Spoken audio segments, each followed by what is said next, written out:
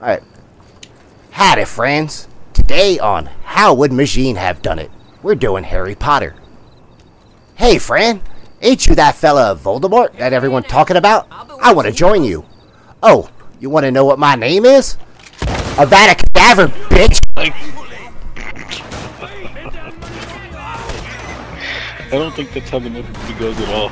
Well, I said that's just how Majin would have done it. You see, I built my wand into the butt of my shotgun.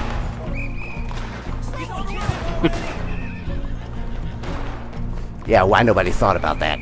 Yeah, Avada Kedavra, you son of a bitch! Oh yeah, by the way, I slit that Harry Potter kid's throat. I'm running this shit now.